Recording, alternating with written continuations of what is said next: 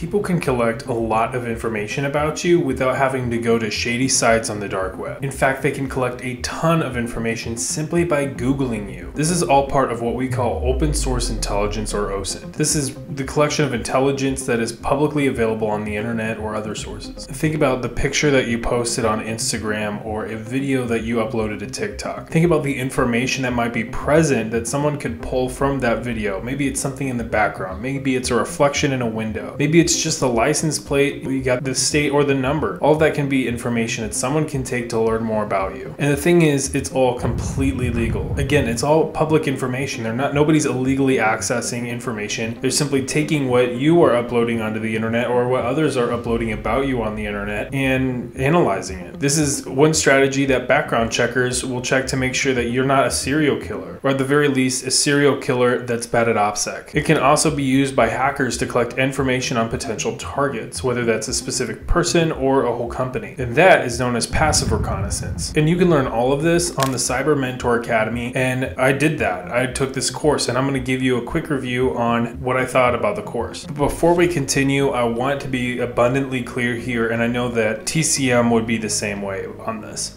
Don't take this course if you're planning to be a creep or use this for unethical purposes. Only do this if you're planning on being an ethical and responsible professional with this information. Be safe, but most importantly, be ethical. If you're not going to do that, click off this video. Now let's talk a little bit about this course, and then we're going to talk about what I thought about the course once I finished it. It's a pretty lengthy course, and this course fits within the CyberMentor's PNPT, or Practical Network Penetration Tester certification course. We've already covered the Practical Ethical Hacker course, and you can stick around for my review at the end of this video, but this is another element of that entire pipeline. If you're already interested, you don't want to hear my review, there's an affiliate link down in the video description, and that goes to help this channel while you get this course. So definitely consider that if you are thinking about getting this course. Also consider hitting the like button, because that also helps the channel, but it helps this video immensely and helps YouTube push this video out to new audiences. Now, before we dive into the course, I do want to say that TCM already posted the first 4.5 hours of this course on his YouTube channel, and you can check that out if you want to dip your toes a little bit and kind of get an idea on what this course is like or what kind of material is in there. I do want to say that in the 4.5 hours, there is a lot of stuff that is left out that you won't get if you check the course, to include some of the materials and links that are very handy to have that are available if you own the course. So don't think that just because you watch the 4.5 hours that you're completely good. There's a lot of information in the course that is just exclusive to the course. But again, it works as a handy preview, so if that's something that you want to do before getting the course, feel free to check it out. Now let's talk about the course. It is about 9 hours long, which is fairly lengthy. However, relative to other courses on the Academy, like the PEH for instance, it is a relatively quick course. If I remember correctly, the PEH was like a 20-hour course, so compared to that, this is fairly quick. However, this course does cover quite a lot. Namely, and I'm going to have to read directly from the script here, sock puppets, search engine OSINT, image OSINT, email OSINT, password OSINT, username OSINT, people OSINT, social media OSINT, website OSINT, business OSINT, wireless OSINT.